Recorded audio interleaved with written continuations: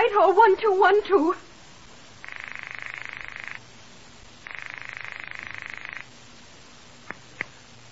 This is Scotland Yard.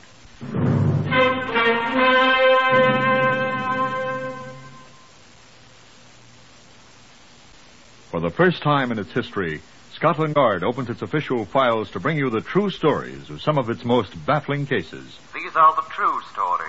The plain, unvarnished facts just as they occurred, reenacted for you by an all-British cast. Only the names have for obvious reasons been changed. The broadcasts are presented with the full cooperation of Scotland Yard. Research for Whitehall 1212 comes from Percy Hoskins, chief crime reporter of the London Daily Express.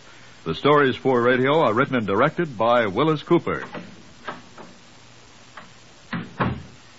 Now here is the custodian of Scotland Yard's famous Black Museum, Chief Superintendent John Davidson. Good afternoon. Now here is what rejoiced under the name of a wireless set. Doesn't look a great deal like one, does it? As a matter of fact, I never did hear that this wireless set ever brought in any programs. Of course, it's true that there were no radio programs for it to bring in when it was constructed. But I never heard that it brought in any wireless messages either, although I'm told that there were plenty of them. No, I'm afraid this invention was completed with the sole intention of selling it, whether it worked or not. And it is true also that it did something. It helped start a man on his way to the hangman. You see, he was a murderer as well as an inventor. I shall ask Inspector George Wells, who knew him quite well, to tell you about him. Yes, I knew him. Tom Adamson, though, the first time I ever heard of him was when he died. I mean to say I never knew him when he was alive, and I never saw the man, but I got quite well acquainted with Tom and his habits, of course. I must agree that that's not uncommon with many of the professional acquaintances of a man in my job. They're either dead when you run across them or sometimes dead soon afterwards. Tom Adamson was an innkeeper. He had the Blue Anchor at Byfleet many years ago. Tom was what might be described as a hearty man. He was a hearty eater, a hearty drinker, and a good companion. He had a wife, Nancy, who survived him for several years. Tom had a good deal of money, too, at one time, although there wasn't a great deal left when he died, and Nancy spent that in various ways. They sent me to Byfleet from Scotland Yard one night at the end of March in 1924. A chap named Harry Coombs, a newspaper man I knew in London, was sitting there when I came in. "Oh, Coombs," I said, "what are you doing here?" I heard an innkeeper had been poisoned, Inspector. Such a difference from the usual state of affairs, they thought it'd make a good story, so they sent me up. You here for the same thing? Do you think there'll be any necessity for me now you're here, old boy? Well, that's quite sporting of you, sir. But stay, do. Thank you. I'll let you see my notes. Good. Innkeeper seemed to be a good fellow by all I heard. Liked by everyone. Who poisoned him, then? I haven't found out yet. Let you know when I do, though. Excuse me, I've got to see a Superintendent Brady. He's having a supper. I'll tell you all about it. I know more than he does anyway. The dead man's name was Tom Adamson, aged 41, good man with a bottle. Gave up the ghost in audible agony this morning at 10:30. How do you know? Had a glass of fruit salts, it seems. Said, "Strike me pink," and almost immediately was struck pink, or whatever color one is struck by strychnine. Strychnine? That's what the medical gentleman said. How do you know? Superintendent Brady told me. And the medical gentleman name of Auchincloss. Auchincloss? Auchincloss. Oh. He also confided in me. Better listen to me. The superintendent's at this moment up to his eyebrows in bubble and squeak, or something equally horrible, and won't talk. Can't talk with his mouth full. You say strychnine in the fruit salts? That, sir, I don't know. There's never been any in the fruit salts I've drunk, and I've consumed my share of the nasty stuff. Although I must agree, as I said before, that fruit salt is an excellent remedy for the morning after. That was the purpose for which the late lamented drank his. Oh. Seems there was rather a celebration at the Blue Anchor last night for the landlord's 41st birthday. It was also his last. Man cometh forth like a flower and is cut down. I've heard that somewhere. Is that what happened? Isn't the super in there? He's eating his supper, remember? Bubble and squeak. You'll need fruit salts, too, preferably without strychnine. Yes, that's what happened, Inspector. Good old Tom walked into his own bar somewhat unsteadily, poured himself off a glass of the fruit salt whilst one of the guests watched him, drank it off, staggered once more, made his classic suggestion, and... What classic suggestion? Strike me pink, I told you. Lurched off to his own fair white bed, howled loudly, causing the guest to abandon his breakfast and summon Dr. Auchincloss. Dr. A arrived, heard Master Tom howl once more, and watched him expire. Huh. Exactly what I said. Dr. Auchincloss, also being a police surgeon, is a suspicious man. He summoned a local constable who helped him carry Tom away. Tom weighed 16 stone, no small feat. And presently took a look at Tom's interior economy and bawled, arsenic! Strychnine. Further examination proved to him that he was right. And Tom, with certain portions of his innards removed, lies now in the local mortuary stone cold while... Oh, I say, I'm staying at the Blue Anchor myself. Why not come and have a drink with me while the superintendent finishes his loathsome supper? I think Tom drank most of the strychnine.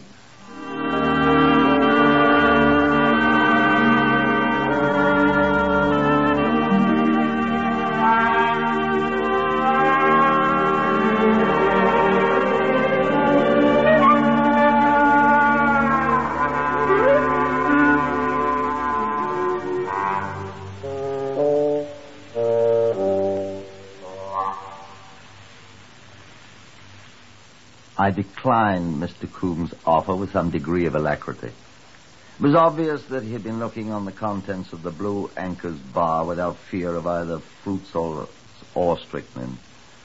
And after all, my appointment was with Superintendent Brady. That worthy officer, returning from his supper, assured me that Coombs' story was largely true. He had talked to the other guests at the previous night's party, was in fact still engaged in talking with them, with no visible results. He recommended that I see the guest who had seen Tom Adamson drink the fatal fruit salts, and I made my way to the Blue Anchor. I found the guest in question, a foreign-appearing man named Aristide Forel, who wore a carefully groomed black beard and had the brightest eyes I've ever seen. I sat down beside him as he ate ham and eggs. Will you share my ham and eggs, monsieur? I didn't get an opportunity to explain that I'd already eaten. You are the agent of police, no? The detective from London, from Scotland Yard, no? I didn't know how he knew that, or I'd guessed it. Madame Nancy is such a very good cook. So? The food's very good tonight, but unfortunately not so good as when the good Nancy is here. The husband is dead. Oh, but you know that. That's why you are here. I understand you were with Mr. Adamson when he drank the poisoned fruit salts this morning. It was not pleasant, monsieur. I'm sure it wasn't. It quite spoiled my breakfast. Huh? Oh, yes.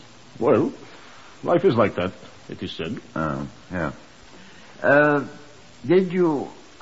you aware he was dead? What?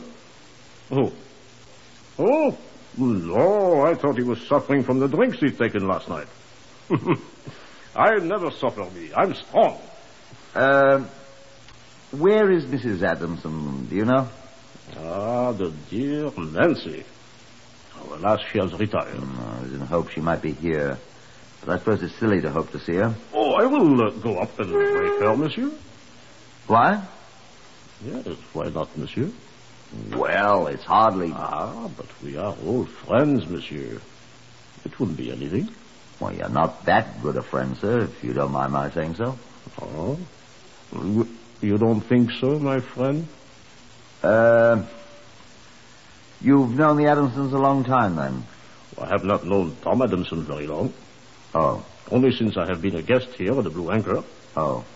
But the charming Nancy, I've known her for a long time. Tout compris, monsieur? I don't understand French. Ah, no? C'est dommage. Talk English. What's funny? Oh, I do not think Monsieur Tom was such a very likable person. Is that funny? I do not think Madame Nancy thinks so either, monsieur. He's dead. Oui. What are you trying to say to me, Monsieur, Forel. Forel. Forel, monsieur. Aristide Paul Marie Forel, l'ancien ami de Madame Nancy. What's that mean? I don't understand French. It means Forel, Aristide Paul Marie. Moi qui parle, monsieur. Me, Forel, the old friend of Madame Nancy. Speak up. At your service, monsieur Scatoliard. What do you mean? Bien, monsieur. It is my duty to speak. Well, speak. Bien sûr. I met Madame Nancy Adamson many months ago. Here? In France, monsieur. What was she doing there? She said she was visiting some relatives of hers. Pierregot, in the province of Picardy. Yeah? My town is 4 kilometers away from Pierregot, Moulin-au-Bois. Well? I met her. And? Oh, I flatter myself that we understand each other. Oh. Yes, monsieur. You'll have to talk much more plainly than that. Monsieur. I'm waiting.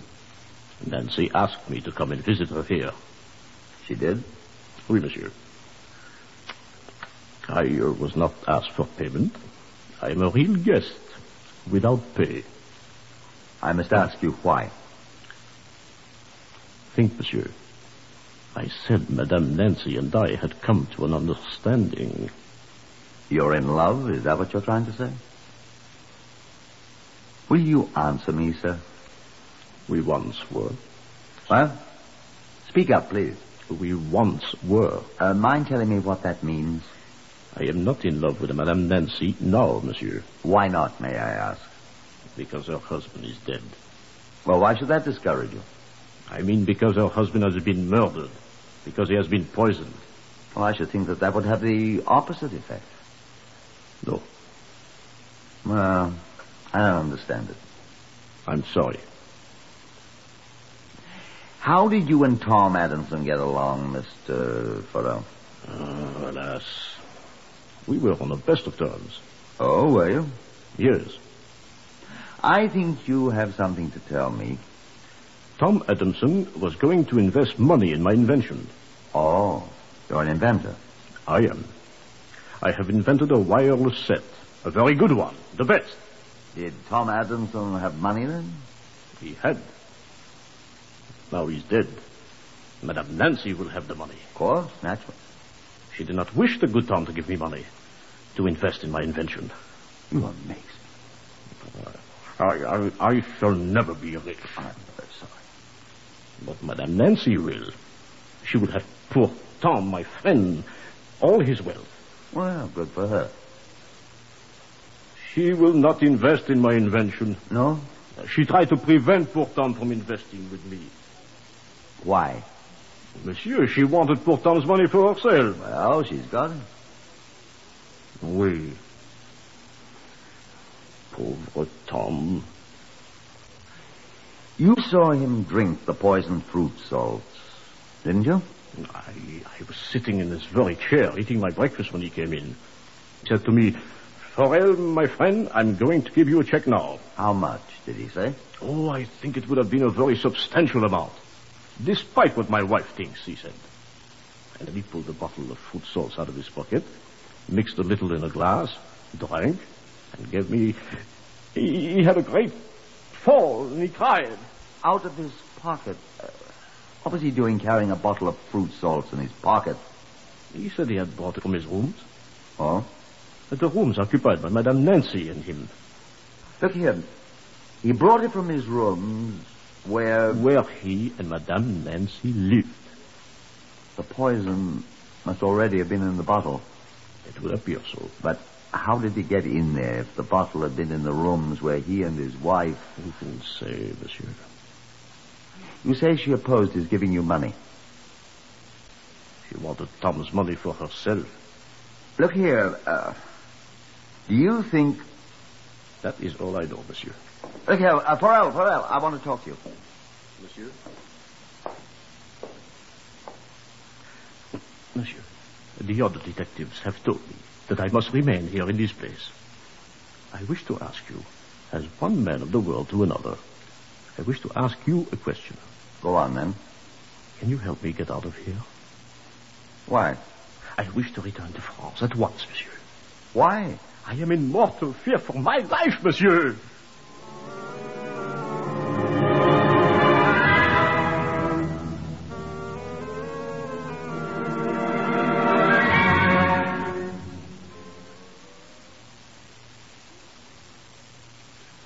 The bearded little inventor had put a new thought into my mind.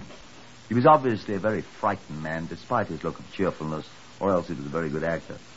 But I'd seen a mask slip away from his eyes. I knew what I should do. But the widow was not in her rooms. I must talk with someone, though. I remembered that I hadn't yet talked with the medical examiner, Dr. Auchincloss. I telephoned the police station. He was there, hoping to see me. And he came at once to the Blue Anchor. "Good evening, Dr. Auchincloss," I said as he sat down. Good evening, sir. I had hoped that you could afford a little time with me, at least. I'm sorry, sir. I haven't had an opportunity to see anyone official yet. I've been very busy. You've had your supper. Yes. Thank you. I've had mine, too. Superintendent Brady and I were waiting for you. I'm sorry, sir. No matter. I've been speaking with the man who saw Adamson take the drink of the fruit salts, the one that apparently killed him. A strange little man. He's been here for some time. Yes, he goes to London occasionally on business for some invention or other of his, but he's been here for some time. I know about the invention. Did you know about Nancy Adamson, too? He mentioned her. The Frenchman's been here as a guest of Nancy's. He met her in France. He told me. Quite friendly with Nancy. So he said. Not with Tom, though. I gathered he was. Wasn't Adamson going to invest in some invention of the man's? Tom wouldn't invest in anything, not even non-paying guests. No. He's a friend of Nancy's. Well, I must check into that. Yes. What about the poison? I've had an analysis made of the contents of the bottle of fruit salts. There's strychnine in it. Tom didn't get it all. And mercury perchloride, as if one poison wasn't enough. How did it get there, I wonder? I wonder. What? I mean, I don't know. I'm a doctor, not a detective. There were traces of both poisons in the glass Tom drank out of. I analyzed it myself. Do you know where that bottle of fruit salts was? No. It was in his rooms. Whose? Tom Adamson's, Nancy Adamson's. Oh? It was there just before he brought it down to the bar here. How do you suppose the poison got into it? I'm a doctor, not a detective. You said that. So I did. Well... Well, what? Tom had drunk from the contents of the bottle before. He was a great hand for fruit salts. Wonder why he wasn't poisoned before. I wonder, too. You're accusing... I'm not accusing anybody. Not yet. I've known Nancy more than 5 years. I've always rather liked her. Stupid, but harmless enough. Harmless? Well... Where is Mrs. Adamson, do you know? In a nursing home. She's had quite a shock. Shock, indeed.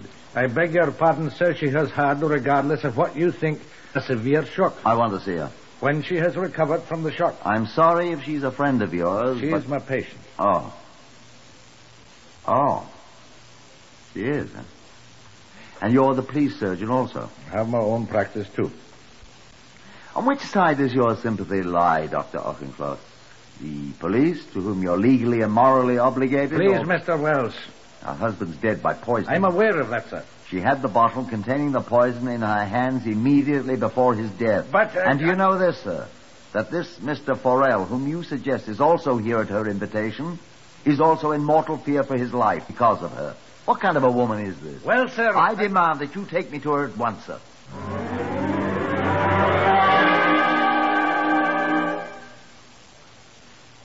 You are listening to Whitehall 1212, to another true story taken from the official files of Scotland Yard. Whitehall 1212 is researched by Percy Hoskins of the London Daily Express, and the stories for radio are written and directed by Willis Cooper.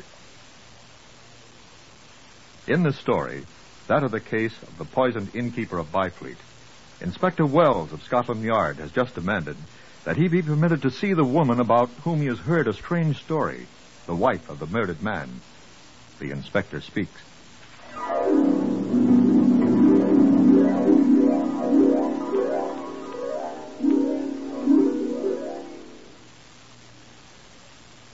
But Dr. Auchincloss, in his capacity as a private practitioner, said no, exercising his professional prerogatives, which often outweigh those of a detective, especially one who merely wishes to question one of his patients who currently was suffering from shock. I'll say nothing about his regard for his patient, which he had mentioned. Perforce, I had to give up for the moment, and I went sulkily to bed. Walking for my health in the spacious yard of the Blue Anchor the next morning, I ran head-on into my reporter friend Coombs. Coombs was brandishing a camera. What-o, Inspector? Well met, old fellow. Morning. Oh, just up? I've been up since the crack of dawn. Didn't know you were a photographer. Oh, the best, old boy. A genuine master of lens, shutter, and whatever else there is in this thing. Film, possibly. How interesting. Oh, it makes me ever so much more valuable to my devoted employers, they tell me. Stand, sir. I'll have your portrait. Thanks. I don't like being photographed. Oh, quite all right. I shall not publish it. A smile, if you please. Now, look at the birdie. No, I think. Still. There you are. I'll send you a print gratis, and if you want more, which of course you will, they can be supplied at our usual professional rate. Did you take my picture? Yours and that of another distinguished individual a moment before you. He posed quite nicely. I thought his beard was most expressive. Pity you haven't a beard, Inspector. Who? None other than our distinguished... Oh, I mustn't repeat myself. Our scientist, our inventor, Monsieur Forel. Oh. I'm sending it to my paper along with the sort of views of the quaint yard of the Blue Anchor, scene of the tragedy, and other interesting scenes in and around Byfleet. Monsieur Forel is an important personage in this murder. He is the witness of good old Tom's untimely taking off. I set the fly. I saw him die with my little eye. Although it's true that Monsieur Forel resembles a beetle rather than a fly. Ah, there comes the excellent Dr. Auchincloss with a fair companion. I must photograph them. Oh, dear, there's no more film. Oh, well, another time then. Anyhow, excuse me, I must get these films off in the Morning Post. The presses are waiting. Oh, my goodness, look at the fair companion. You know her? You don't know our fair but bereaved hostess? Who is it? Huh? Oh, it's none other than the poor dead Tom's wife, the excellent Nancy. Hi, Nancy. I'll come round and see you later. I must run. And that left me alone. Mrs. Adamson came on toward me, much to my surprise. Dr. Auchincloss stopped, watched for a moment, and then went away from there. Oh, Inspector, whatever your name is. I hear you want to see me. I gawked at her. I was that surprised. I thought the woman was in a state of shock. Here she was, and if my eyes deceived me not, it was anger that animated her, not grief and shock. She stalked across the yard toward me. No wonder the doctor ran away, I thought. And I want to see you. There's a bench there. Sit you down. Yes, well, Look now, here. What's this fella been telling you? And where is he? Are you talking about Mr. Forel, madam? I am talking about that black-bearded perfume. Please, I madam. will not please. He's saying that I murdered poor Tom. That nasty little... Why, the madam, horrible... please. I know please. what you want to see me for. You want to tell me that Forel's accusing me. And I'd give my soul if poor old Tom was alive again. He murdered Tom. He poisoned Tom, and I'll tell you why he did. Because Tom wouldn't give him his money to finance that worthless invention of his. But Mrs. Adams... Tom had been saying no to him all the time the man's been here, eating our food and drinking our beer.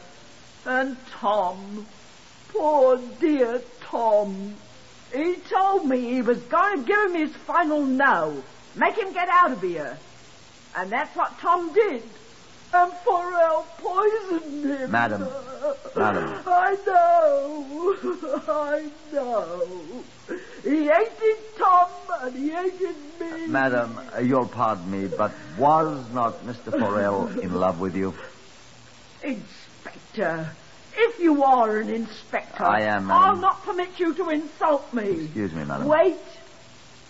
Has that man told you that he's in love with me? Well, he said he was at one time. I suppose he also said that I'm in love with him, the filthy brute. He said that you invited him to come and visit you here. Oh, you may stop, Inspector. Eh? I'll do the talking now before you insult me any more. But Be quiet. I'll tell you the truth. I met that man in France. That's what he said. I said be quiet, sir. I met him in France and I heard about his wireless set. And he learned who I was.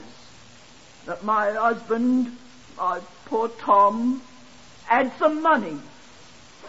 Poor Tom. Oh, that's what he called it. Be quiet while I talk.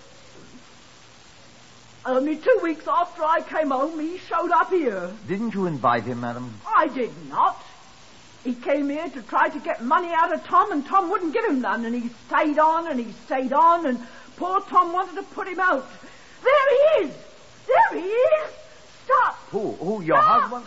Stop him, someone! Wait! Who is it? Wait! It's that man, Farrell! Stop! Stop him! Farrell! Stop him! Farrell, come here! Stop him! Stop him, you murderer!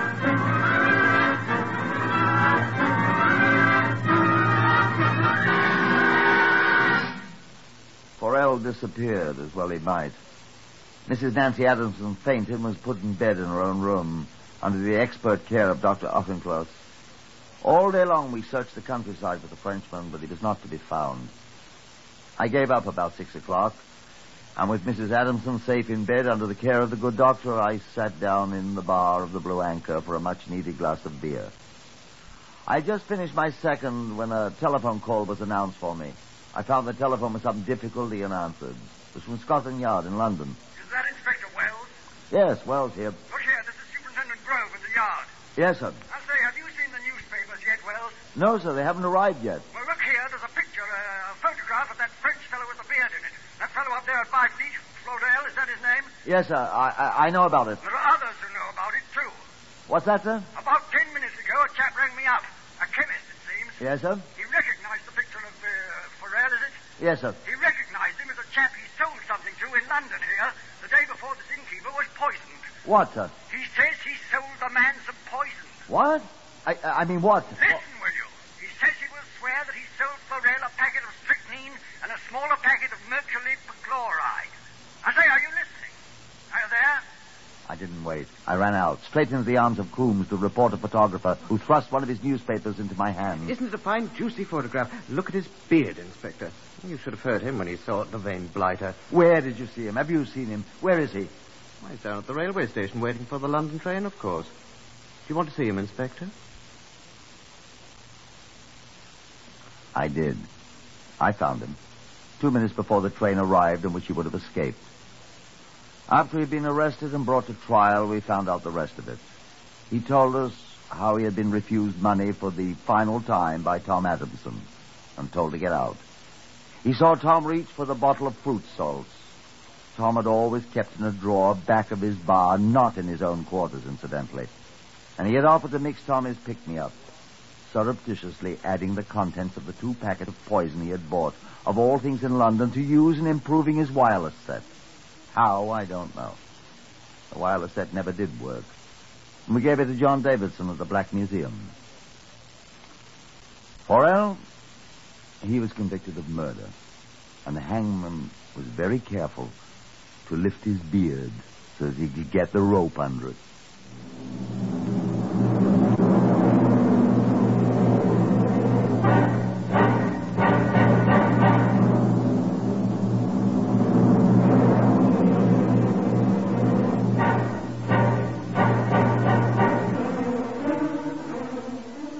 You have heard Whitehall 1212 with another true dramatization of a case from the official files of Scotland Yard. Here today, Horace Braham as Inspector Wells. Others in the order of their appearance, Harvey Hayes, Lester Fletcher, Francois Grimard, Guy Spall, Catherine Hines, and Carl Howard. Lionel Rico speaking. Whitehall 1212 is written and directed by Willis Cooper. This is NBC, the National Broadcasting Company.